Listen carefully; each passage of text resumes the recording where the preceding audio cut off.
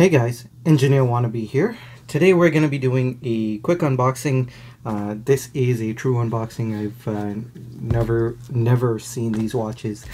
This would be from Front, and the reason I'm excited is because they're a Canadian microbrand, and you know, generally I really like heritage and history, and generally microbrands don't have that, so I don't really get too excited about microbrands, but I am Canadian, and it's kind of cool to have a Canadian microbrand. Quick disclosure, I barely spoke to the owners of this microbrand. I barely know them. They didn't send me the watch. It was actually Half Past Blog and TimeToGo Travel and Timepieces. They sent it to me. So they are the ones who are in contact with the microbrand. The microbrand does not know who I am. I'm a nobody. So, you know, just know that, you know, there's no conflict of interest or anything here, but I want to make that known. This odd tape is just to protect the, you know, sensitive information of mine and Half Past Blogs. I never do these. I don't really do knives, but I do Leathermans. This is a charged TTI from back when I used to collect Leathermans, and a wristwatch check, of course. Ooh, that was dangerous. This is the Omega Seamaster Necton. I got a new strap today.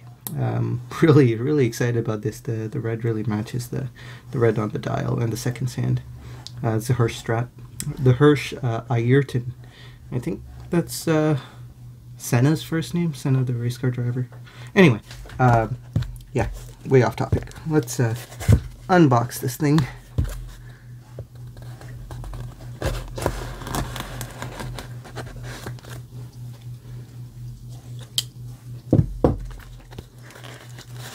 So there it is, the Front. This is called the Burrard. Front is an intersection in downtown Toronto. I've been there so many times.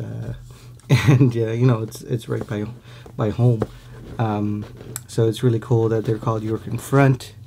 The Burrard, I think, based on what Bob was saying from TimeToGo Travel and Timepieces, is a street in Western Canada, I think.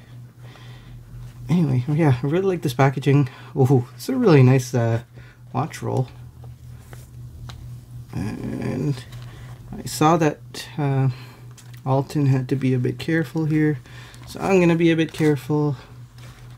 Whoa, okay, let's see this guy. Wow. Okay, you know what? In video and in pictures, these look large, but now that I'm holding it, they look just right. For me, at least.